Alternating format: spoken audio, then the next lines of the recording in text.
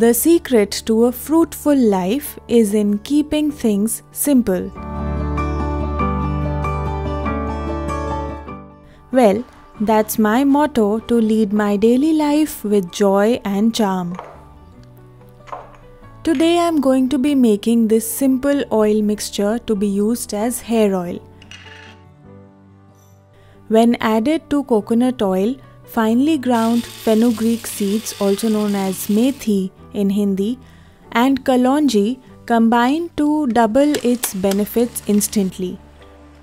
Bring everything to a boil for 5 to 10 minutes so it can all combine well.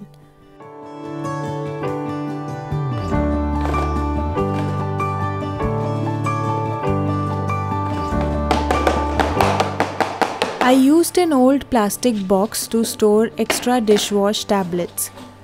The main jar remains next to the dishwasher under the sink in the cabinet. That was a simple way for me to reuse some existing plastic jars that come with a lot of products. Usually, when I'm in a rush to get things done, I would throw away boxes like these in the trash without giving any thought to how I could put them to good use again.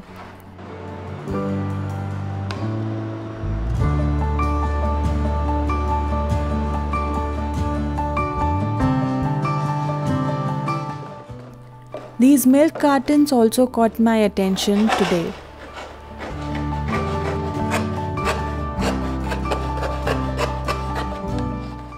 Over here in Germany, these would end up in the recycle bin, but I figured I could put them to good use by planting seeds for the coming spring. Coriander and fenugreek, or methi as we call them in Hindi, are the easiest to plant. All that's left is to get enough sunlight. It was only last week that I wholeheartedly welcomed spring, and I could feel summer approaching. It was warm last week, but the weather gods had other plans and the temperature dropped out of the blue this week. So let's see if this plan works out. I soaked dhania seeds last night in water. You have to crush them with very light hands only to break them apart.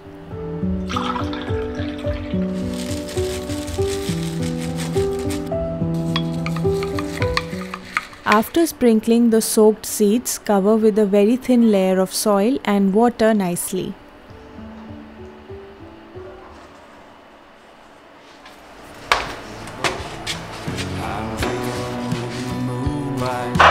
Wondering where you are. Give me just a phone call. Let me know that you're okay.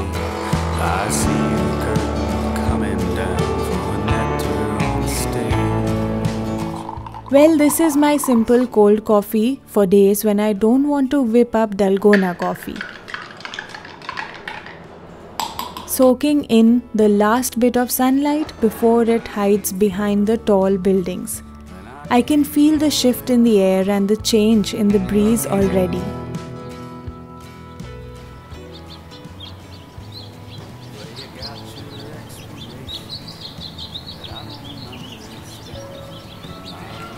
Do you not agree that having more light and brightness in the home makes homemaking even more enjoyable and fun?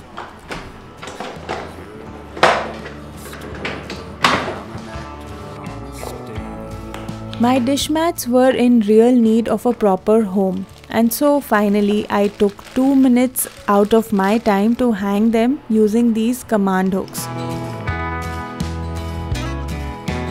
It took me an eternity to get around to doing this, even though it was only a 2-minute long task.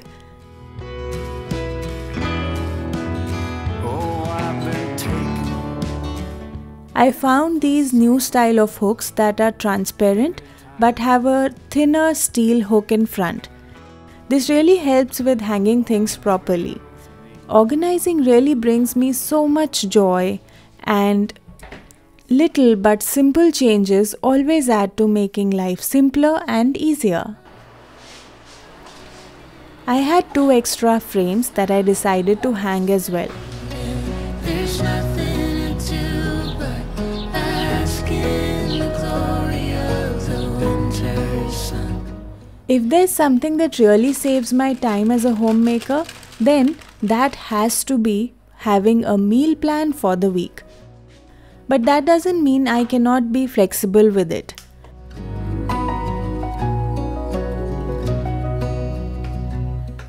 I recently grabbed a packet of fresh spinach the moment I spotted it in a grocery store nearby. So I'm going to be modifying the weekly plan with a few last-minute adjustments. Never die. You and I will shine during the darkest times as the leaves change color. I like to use a wet wipe and a toothpick to get into the corners of this blender. I have to say I'm not entirely happy with this brand. Although very popular, unfortunately this particular machine hasn't worked out very well for me. Don't get me wrong, it can grind well, no issues with that. However, the jar is too wide for me to comfortably hold and secure.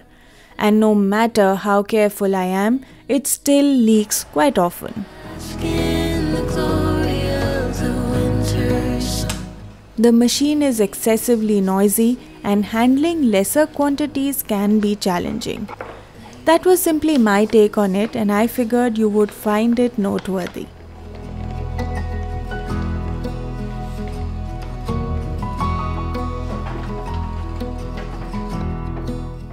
I'm going to be quickly blanching spinach in hot water and then immediately shifting it to cold water to retain its color. This does two things.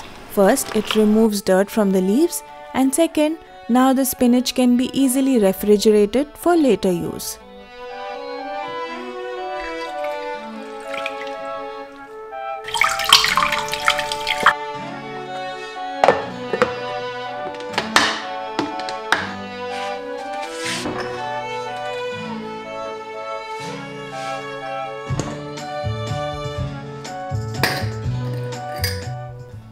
Be careful, do not transfer hot oil into a jar until it has cooled entirely.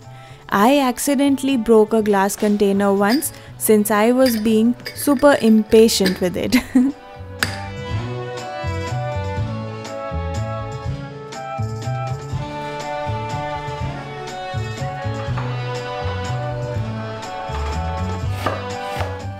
Chopping onion, tomatoes and coriander leaves. I quickly made a Matar Kulcha recipe for lunch. Into boiled peas, we will add the chopped veggies along with a few tangy chutneys, lemon, fresh coriander and a few basic spices. The spices that I added include cumin powder, chaat masala, black salt and red chili powder. Adding the chutneys is entirely optional as this recipe tastes amazing even with just the spices, onion, tomatoes. In this case, don't forget to drizzle some lemon. This is a very healthy recipe since we don't use even a drop of oil to make this. And on top of it, it's fresh and tasty.